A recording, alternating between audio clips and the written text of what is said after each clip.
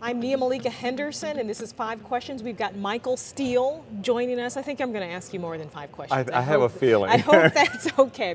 So this thing started back on Monday in the eye of Hurricane Isaac, and your name came up very frequently. I wonder why. As maybe having something to do with the fact that this thing was in Tampa. Right.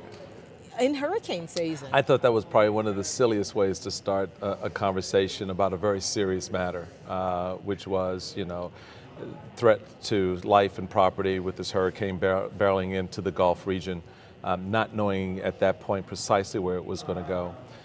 To sit there and be blamed for it was just outright silly. But the fact of the matter is, and people know this, and this is what I find really the most irritating, is that we took a lot of time and in consideration. You had about 30 folks who were part of the build out of this, the vetting of this process in our site selection committee, who then passed on a unanimous recommendation to the full body, which again, in neither of those situations did I have a vote. I'm the presiding officer, I'm the chairman, so I don't vote unless there's a tie.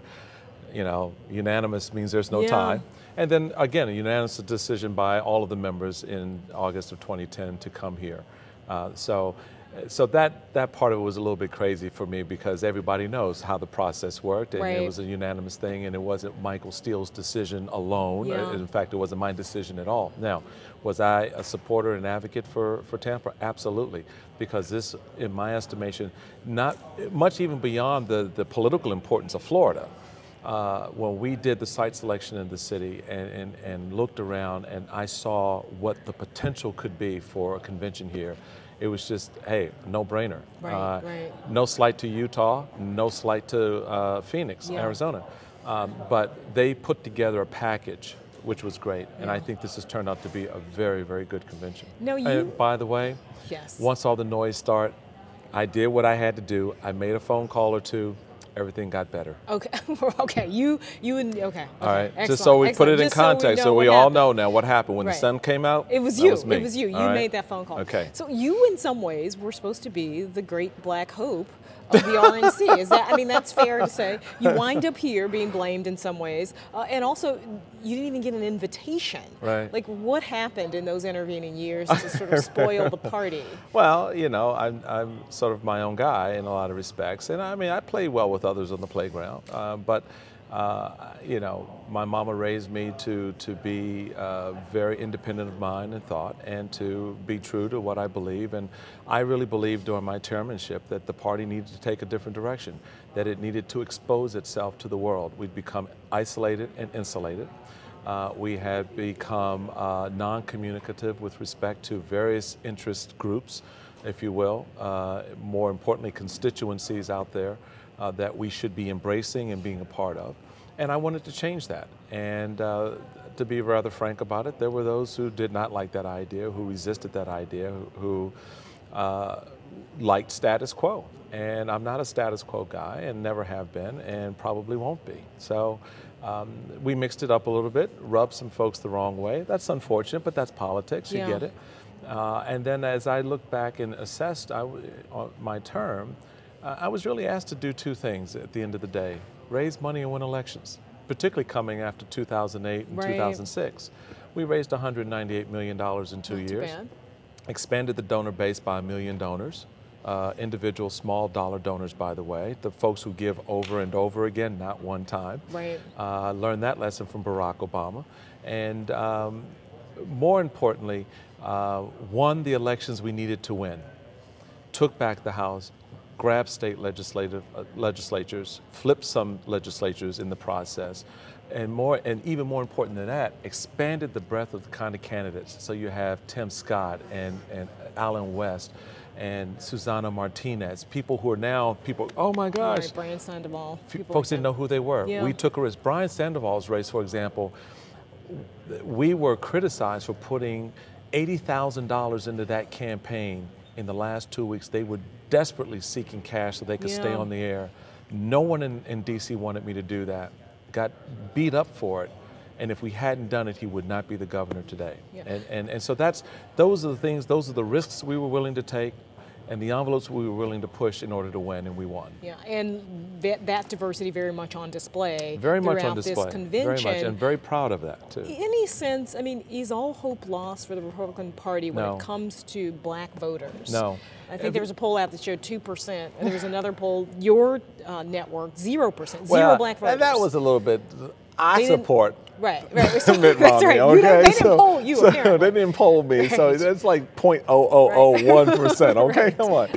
So we got at least one, but no, I think that's a fair point, and I want to bring us to what we witnessed in Condi Rice's speech.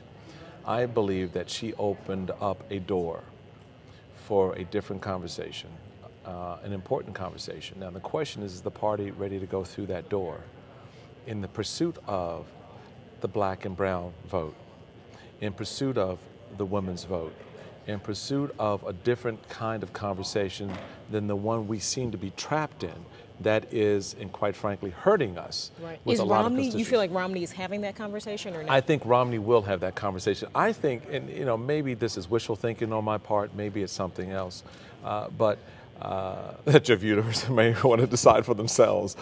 But I really believe Romney's kind of been waiting for this moment to kind of go, okay, primary off. Right. He's really a moderate, really a compassionate conservative. I'm not going to put it in a moderate conservative, because that gets into a whole, that takes us off track. I think what it does, what he's saying is, because I went back and looked at how he governed in Massachusetts, which is what one of my early frustrations was. Talk about that. Man, you did some incredible things. You covered that bridge. You were able to build the bridge between your administration and a leadership in the House and Senate that was against you. And yet you got some good things done. You lowered unemployment in the state. You did some other things that were very, very important. So I think he's looking, tonight is that moment where he kind of takes all of that off and steps into his presidency. And we'll see, because that's a different kind of conversation, and it's not so much about labels, but it is about ideas, it is about vision, and it's about, and I hope he's able to say to people, and I think we'll see this, that you know, this is how you fit into that. This is, and in some ways, you saw Condoleezza Rice and Susanna Martinez, and Mia Love speaking to that big tent Republican Party. Absolutely, and they got it's our future. Huge Otherwise, receptions. turn out the lights. Right. Put out the foreclosures. Not reflected on the floor very much. Not many black folks there in the crowd. Not many. You were there. Not many. I mean, you have what, over close to 3,000 delegates there, and alternates. Yeah. And what, 2%? Yeah, I think it is about 2%. So 2% of that number is what? Yeah, exactly. I'm terrible at math. I'm saying it's very small. Right, it's very small. And so with 36 in the last convention, you're talking 20 something. Yeah. At this one, that's not progress. Right. That's stagnation. And it's stupid for a party to engage in stagnation in a country that is changing demographically and otherwise. Something a little less serious. I understand you're a Glee fan. I am. Who's the best singer on Glee? Oh my God! Oh, just then you're gonna get me in trouble. Oh man, I don't know. It's gotta be it's Mercedes, right?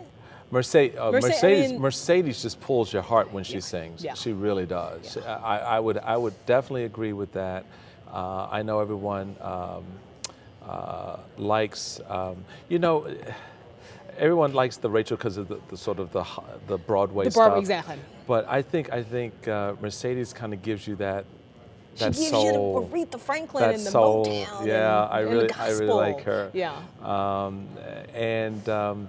I just enjoy the show. It's an escape for me. I was in Glee Club and I just have a good time with it. What were your signature songs, and can you sing for us now? No, that would not be happening. I do like the Madonna episode. Yeah, no, that was good. The Madonna episode. The Madonna episode with was Sue good. Sylvester, and she does the vote. Oh yes. The Whitney episode. Did you see the Whitney? I did. I thought the tribute to Whitney was just wonderful. It was very soulful, very good. They really have a way of capturing through song and the storyline and sort of making it real and kind of relating it, and it's a great show. It's a great escape for me, after dealing with some pretty interesting folks in politics every day. That's right. Are you going to try to make a guest appearance, a cameo? On Glee? On Glee, yeah. The Michael, right, the Maggie Jackson episode or Al Green episode or something. Right. Yes, I want to see you sing. Yeah, I said we used to sing. We didn't sing well.